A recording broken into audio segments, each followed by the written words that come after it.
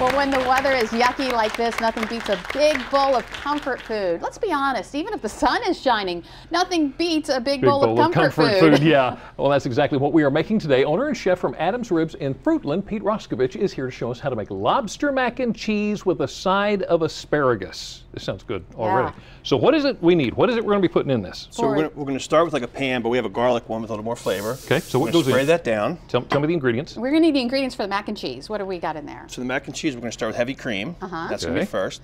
And then we're going to start macaroni, cilantro? Macaroni, cilantro, green onions, some fresh lobster, Romano cheese, and a little bit of shredded cheese. Okay. All right, so you're going to have me get started on that? Correct. So first we're going to start with the heavy cream. And it doesn't take a lot of cream, about 2 tablespoons. Okay. Now we're going to take that and we're going to add some macaroni to it. All right, you're doing all the work here. Well, you're going to do something. I'm going to give you a chance. See, now I know why you're standing on that end of the We need to table. get Jimmy to work over here, too. So then we're going to move that around in the pan a little bit. Okay, well, yeah, you should do that because That's I'm good. very bad at that. Oh, you could do that. You could do that left-handed. All right, so now we're going to add some cheese. Okay, all of what's in here? About half of that Romano half of cheese. that, okay. That's good. Then the yellow cheese. About half of that? Yeah, that's Oops, good. try not to get it on that's the burner fine. like A little I bit of just white did. wine.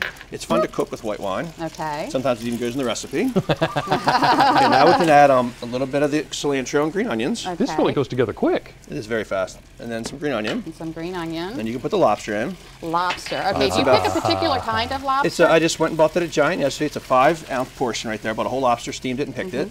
So it's real easy to do at home. It's just no fancy ingredients. You can buy the pasta, and then we're just going to let that sit for a minute. Okay, I'll keep the an part eye I on like. it. That's it. You get him started on the asparagus. Let's do the asparagus. What am I doing Go here? ahead and chop the asparagus, the tips. You sprayed me down here, so I'm taking Yep, that's perfect. the tips. Yep. Okay.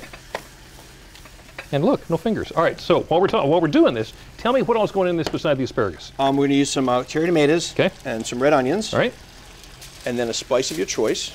A spice of my choice. I just did a Montreal steak seasoning. Oh, you get to choose. I would choose. Spice of your choice. Or you can blend this stuff. This is just basically salt, pepper, garlic. So just over the top? But let's put the onions down Oh, first. onions first, okay. I'm getting a little ahead of myself here. He's excited. I'm loving the asparagus thing.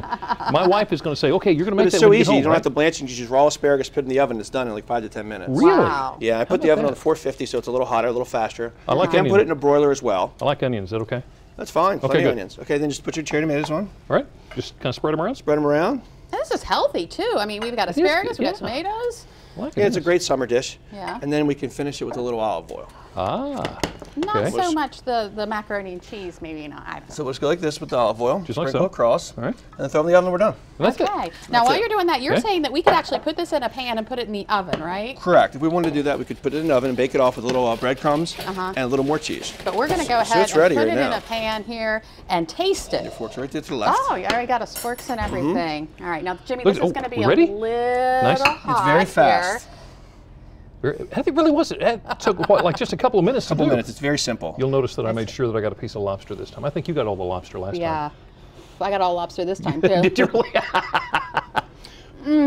Huh? I can taste the wine. That is so A good. little bit of wine adds to it. Especially and last night I put a little lemon juice in the lobster already Oh, and let that good. sit for a day. Okay. That really spices. That really adds to it. Thank you. So the we fresh have- cilantro is That's wonderful. nice. We have the asparagus in the oven. Correct. We're going to taste that. So we don't want you to go anywhere Okay. just quite yet, because up next, he's going to share with us another mac and cheese recipe. But this one is for those who may not be big on seafood. We're going to give you one hint.